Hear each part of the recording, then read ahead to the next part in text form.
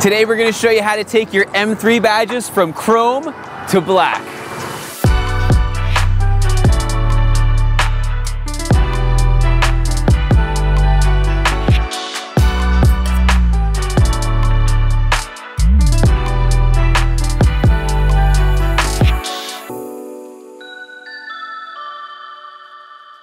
Hey, this is Brian. Thanks for watching Kies Motorsports. If you like our videos, give us a thumbs up. Make sure to subscribe and check us out at KiesMotorsports.com.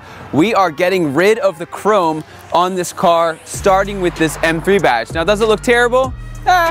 It's not that great, but this looks incredible, so I can't wait to put this on here. Now, this process is super easy to do at home, so much so that it's a nice day. We figured let's just do it outside. Now let's go over the tools that we're going to be using in today's video. Now the first thing that you're going to need is a heat gun. If you don't have a heat gun, grab a hairdryer, it's going to work just as well. Next, you're going to need some fishing line. You're going to need some painter's tape. You're going to need some 70% isopropyl alcohol. You're going to need a clean microfiber towel. And then last but not least, I recommend one of these 3M eraser wheels. So with that, let's get started. Now the first part of the process is to make sure that the area is clean. So take some of your rubbing alcohol, and we're just going to clean the general area around it. Now the reason that we use 70% over 91 is this is better for your paint. Next, what we're going to do is we are going to mark out where the existing badge is by using painter's tape. So just simply get some painter's tape. You want to line it up underneath like that. Then you can do this side. And last but not least, this side. Now what we're going to do, we're going to take a piece of fishing line about 2 to 3 feet or so. Just gonna hold this over here for now. And we're going to heat our badge up. Now today's a pretty nice day, so we don't really need to heat it up all that much. The colder it is outside, the more you want to heat it, because what that's going to do is it's going to soften the adhesive. So what we're gonna do is we're gonna heat it up, then we're gonna take our fishing line, and just like we do with trunk spoilers, we're going to gently remove the badge. Now, sometimes you can heat it up to where you can literally just pull it off without using the fishing line. So let's start heating it, and we'll see if we need to use the fishing line or not. Now, it's very important to note, you never want to stick your heat gun in the same location for a long time because you can burn your paint. So be very careful of that.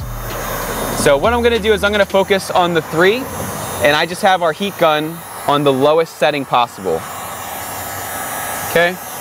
So you can see, you know, it's very, very, very flexible. I could pull that off with my hand, but just in case you guys have trouble, I'll show you with the fishing line method. So basically you just take the fishing line, you're going to use a sawing motion. It's gonna come off just like that. Okay? Just like that. Now what I like to do when I'm using fishing line, you'll notice that there's no more adhesive on here and it's all on here. That's because I like to favor the badge opposed to the paint. Now, are you gonna scratch your paint with this? It's possible. I mean, I'm not gonna say that you can't do it, but if you favor going more towards the badge rather than your car, you're gonna lessen those risks. Now, normally, we would just throw this out. But we thought it would be more fun to put it on Chris's car and see how long it takes for him to notice. Now, before we use that 3M wheel, I like to see how much of this residue that I can get off with my hand. So I'm just gonna lightly heat it up. And the best thing to do is to just get your hand and roll, just like that. So same thing over here, you just heat it up. And you just roll it up, just like that. Okay, so as you can see, I've already got 99.9% off.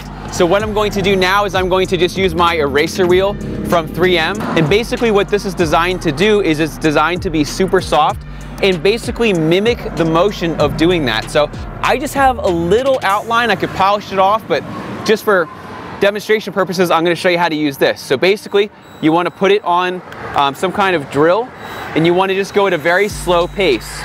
You wanna go kind of in this motion where if you don't wanna go with the wheel, you wanna go against the wheel, and that's how it's going to pull everything off. And then just like a pencil eraser, you're going to see this wear down. So you're going to have some residue.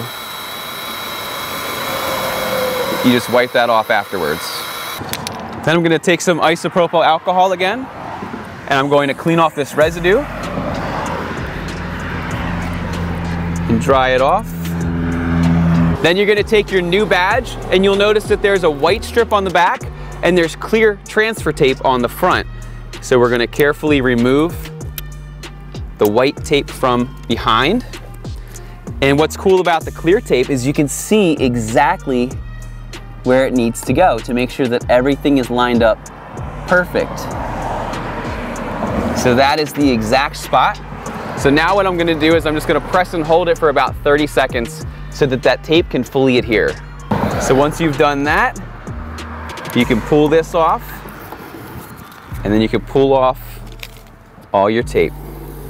And in less than 15 minutes with minimal tools, check out how amazing that looks.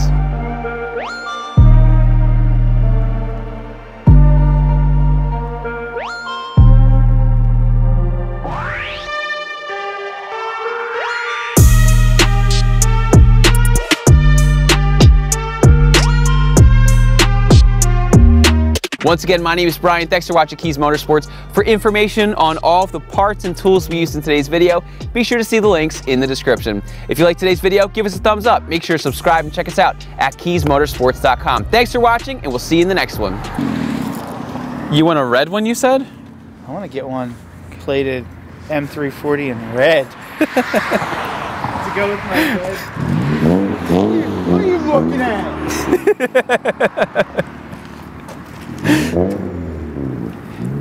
Got an M car now.